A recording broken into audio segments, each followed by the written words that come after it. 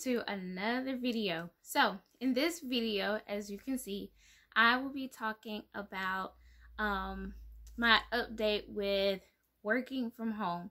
So as you know, a few seasons ago, I quit my job as a teacher and began working from home as a teacher. So I am going to let you all know how exactly that is going so far. And I'm going to do this interview style. So I will be interviewing myself. So I have my questions ready to go. So let's go ahead and start this interview. All right, so how do you like working from home so far? Well, I absolutely love working from home. I honestly never thought that I would want to work from home. I never thought that I would even want to, be home. I always thought that I would be, career driven and, be a working mom, working outside of the home. And to want to be home and to want to work from home and to love it is great. Never thought that I would do that, but I do. I love it. I enjoy it. And it makes me happier. Like, I feel a whole lot more happier and less stressful. I mean, I'm a mom of 3, so there's definitely still, stressful moments. But this is less stressful because now I have more control of my time. So, do you miss working in the brick and mortar classroom? And what I mean by that, inside, the physical classroom, do you miss that at all? I don't miss it. I don't miss teaching in a brick and mortar classroom, especially with how, society is nowadays. It can be really chaotic. And I feel like what I do now is more effective than being in the actual physical classroom. Because what I do, I can really do more with pinpointing specific learning issues or whatnot and help students grow in specific areas instead of following, these are the guidelines, teach this, don't teach that, teach this way, don't teach this way. And it's just give the students what they need, So what do you teach now? So before, in the brick and mortar classrooms, in the school system, the public school system, I was teaching ELA and reading, so language arts, reading, all of that. And so now I pretty much teach anything. I always wanted to teach math. I started out teaching, everything. And math, I just absolutely love. So now I actually teach a lot of things. So I teach with VIP Kid, and it's an online learning program that teachers that speak English teach children in China how to speak English. So teaching them the English language. So I teach with VIP Kids, so I teach Chinese students English. And then I also work with Tutor Me, and it's an online tutoring program.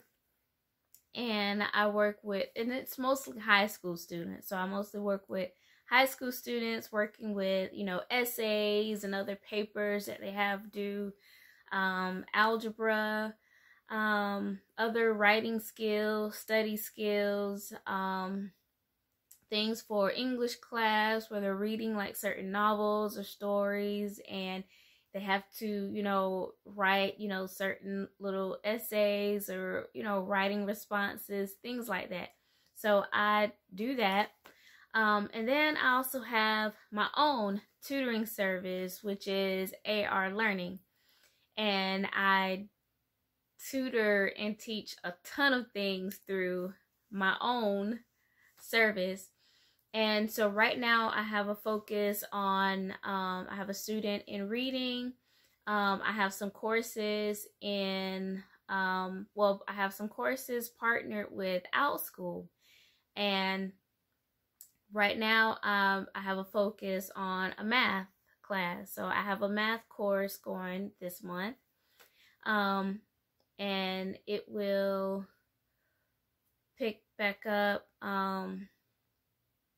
in May, my math course. And I'm pretty much just helping students with whatever it is that they need help with in math, from 3rd grade to 8th grade. And yeah, and I have some more courses coming up. I also have a money management course, teaching adults how to, you know, build money management skills. So putting together budgets and savings and all of this stuff, growing their credit, all of that. So I have the recorded course for that, and I have a live course going that runs each month. Also, I have an upcoming course with money management for teens. So that will be coming up pretty soon. So this course, I will be helping young people from ages 13 to 17, teaching them pretty much the basics of money management and what it's like to be on your own and managing your own money. And so that will be a full course with that. And I have some other courses coming up also. I also have a recorded video course in reading, and I also have a live course in reading comprehension where we study comprehension skills and practice those skills and things like that. So that's what I teach. I teach a lot of stuff, which is why I'm actually enjoying working from home, because I get to teach what I know, and I get to teach what I want, and I get to teach what students and what people need. What are your hours like? My hours are great. I mentioned that I teach with VIP Kid. So I teach with VIP Kid in the mornings from like 7 in the morning to 9 in the morning. And that's right now with daylight saving. Now, when daylight savings is over, then my hours are 6 a.m. to 8 a.m. So yes, I do 2 hours with VIP Kid. And then in the mid-afternoon, like lunchtime, I do tutor me. So I will do like an hour or two each day with tutor me. You know, and it's very simple. I just log on and wait for students to need my help. And I'll be alerted, I'll be notified that there's a student that needs help in a certain subject, and then, you know, I'll claim that that student or that session, and we get to work. And then I have, of course, my service, AR Learning, and I do most of those either mid-afternoon, lunchtime, or in the afternoon. So my hours for AR Learning are 11 a.m. to 6 p.m. and then I have a break from 3 to 4. And so that's where I teach, you know, my math class, my reading classes, all of that. Money management classes, all of that. So that's how the hours work. My tutor me, because I pretty much, like, there's no set hours, no set time with that. It's just go on whenever you want to teach. So those sessions are more like my filler sessions. So depending on how many classes I'm picking up with VIP Kid, or how many students I have with AR Learning for the week, that will determine how many classes I need to teach with Tutor Me for that week. So yeah, so the hours are very, very flexible. I choose my own hours with all three services. So with VIP Kid, I choose my own hours. Now, of course, we're working with Beijing time, so their hours end at 9 a.m. for us here. But they pick back up in the evening. So I tried to do evening hours and doing morning hours and evening hours. And then with the kids, that was getting a little too difficult to do. But I have a really good schedule now. So I just pick whatever hours that works for me within the Beijing times, and it's perfect. Tutor Me, like I said, whenever I'm ready to go teach, I just go log on and wait to be matched up with a student. And then AR Learning, that's my service. So of course, you know, I choose my own hours for that. So the hours are great.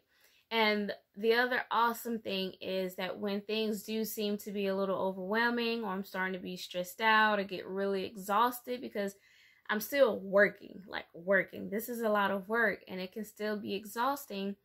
I don't have to worry about, you know,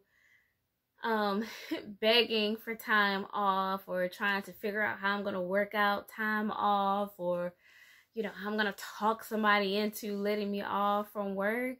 If I need some time, I just close those slots. And yeah, and so that's awesome. So I love that. I don't feel like I have to feel pressured to work constantly, you know, and put my physical health and mental health, you know, at risk just to please somebody else. I can work and be productive and not, you know, not tear and break myself down, you know? So the hours are great. So now that you're teaching from home, how do you lesson plan? All right, so lesson planning, for VIP Kid, what I do for each lesson, if I haven't taught the lesson before, I have my index cards, and as I'm teaching, or right before I teach the lesson, I'll go through the lesson and fill out flashcards for the vocabulary. I have a basket right up under my desk with lots of different props and things like that.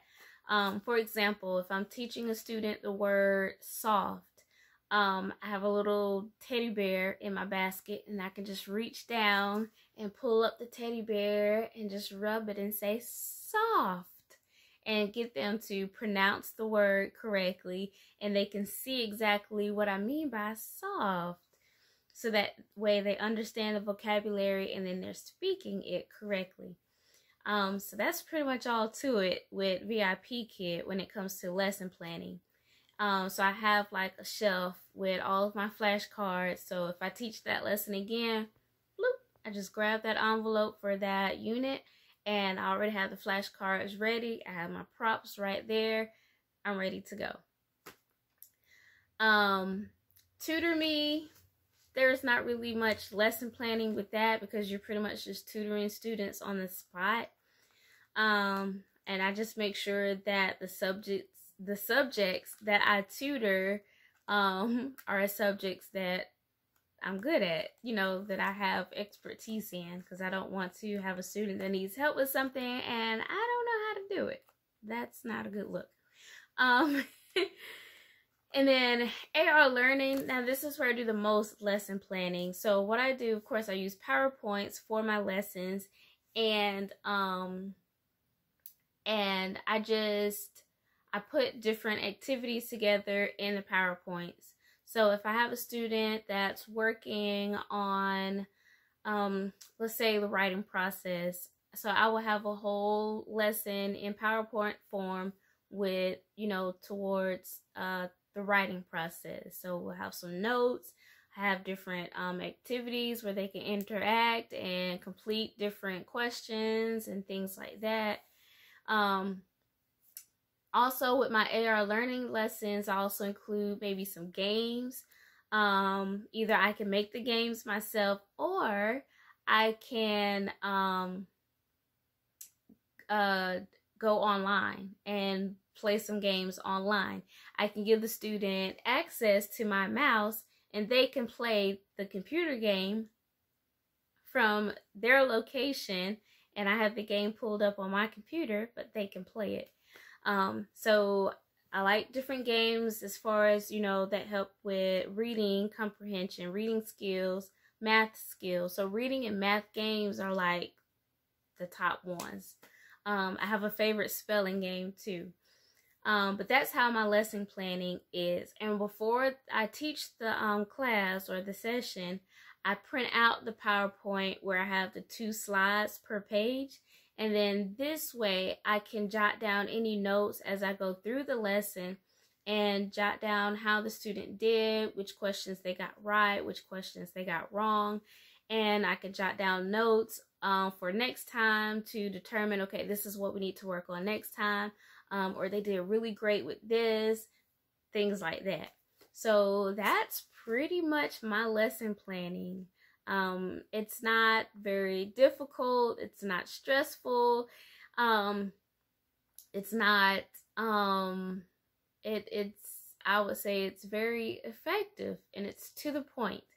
And it's not just a load of paperwork just to have a lot of paperwork.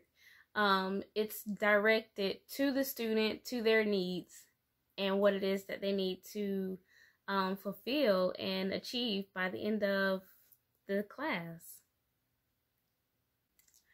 Now, this is the question I really want to know the answer to.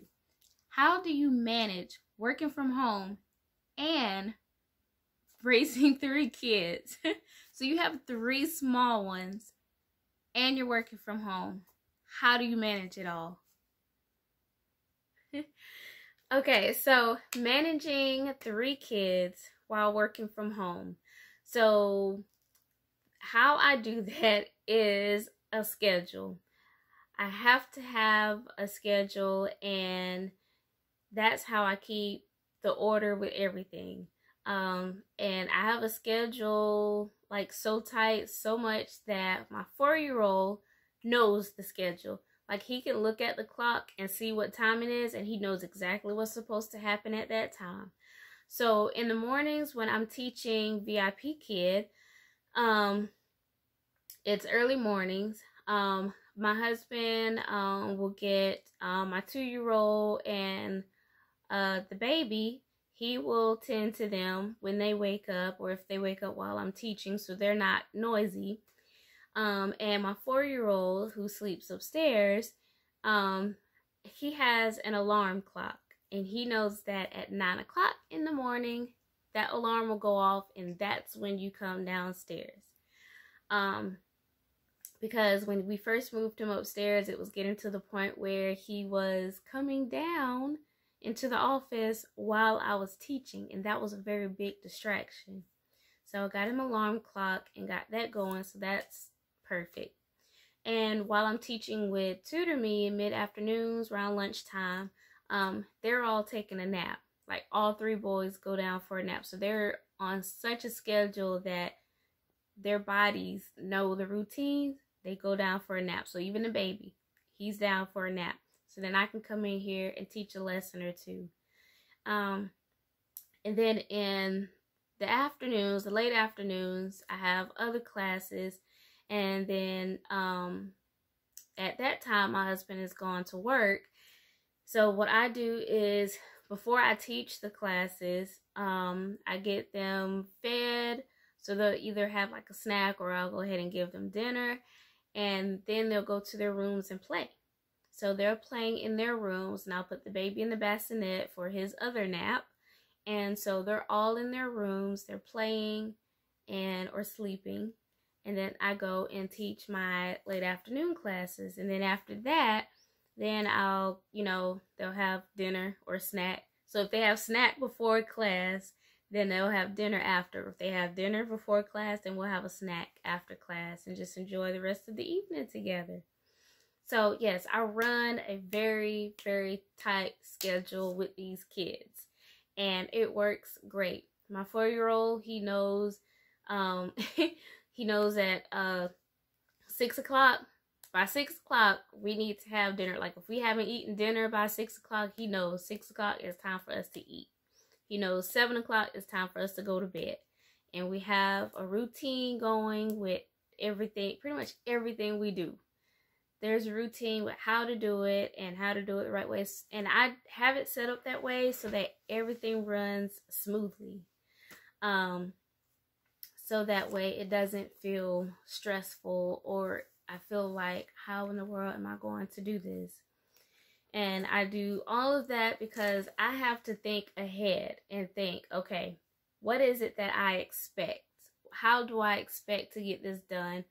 What do I want to happen? Like, what do I want to see happen? If I want to teach from home, what do I want to see my kids doing? What do I feel like my kids should be doing? And then I set them up for that and teach them. This is what we do every time. Okay, so last question. If someone were to, let's say, show interest or would like to start teaching from home, working from home, just as you do, what would be your suggestion to them?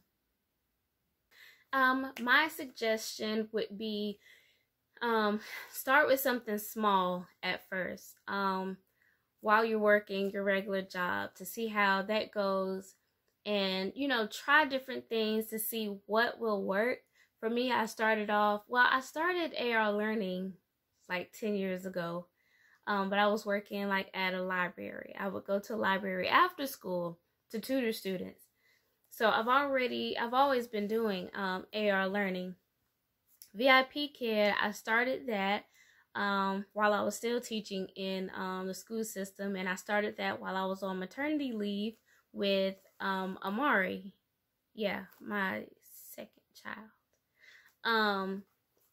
So I think it was with him, or was it with AJ? I can't remember. I can't remember.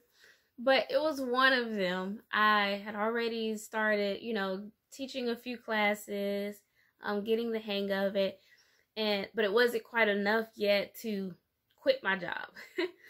So what I would do is just teach on the weekends, because it was too hard to teach, during the week, because I would already get up early to get ready for work, and getting up even earlier to teach, and then get ready and to leave, and then go and teach middle schoolers all day, and then come back, and then try to have like a little bit of energy for my own kids, just to sleep like a few hours and get right back up and do it all again. That was too much. So I just did what I could, and just kept trying different things, researching. So I would definitely suggest research. What will work with your schedule? What will work with your personality? And go with that. Try a little bit at a time. And then as you begin to grow in it, and you grow your hours and all of that, and then eventually you can step away from that regular 9-to-5 job and be able to work from home. And then once you're working from home, go ahead and have that set schedule. Have a schedule where, okay, at such and such time, this is when I go in the office to work. So you have to because people are not going to be watching you, like when you're going to a job, to say, hey, you're supposed to be here at such and such time now. Don't keep getting here late. Things like that. So you're trying to rush out the door so you can get to work on time. With working at home, you need to, especially if it's something like Tutor Me, where you're just just whenever you want to go log on and teach. Yeah. So you have to set some time. Set a specific time for you to teach from home, and you stick to that. And you stick to that schedule like you are leaving for work, but instead of leaving the house, you're just leaving one room, going into wherever you have your home office, and you're going there to do your work. So yeah, so my suggestion would be to start small, and then work your way to actually work from home, full-time, part-time, to be able to quit your job, or unless you get an actual full-time work from home job, and then in that case, go for it. Well, all right, and there you have it. So this is what working from home has been like. So stay tuned to find out more about what's going on with my working from home adventures, my working from home journey, all of that. And I will see you all in the next video.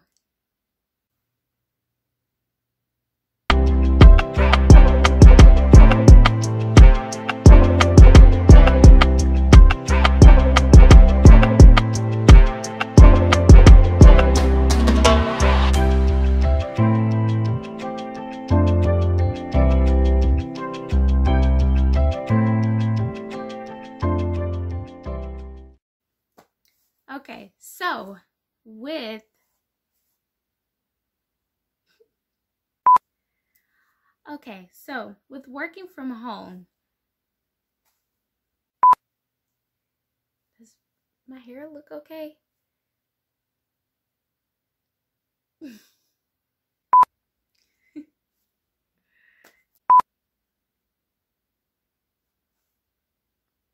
Okay, so with working from home, how do you like working from home so far?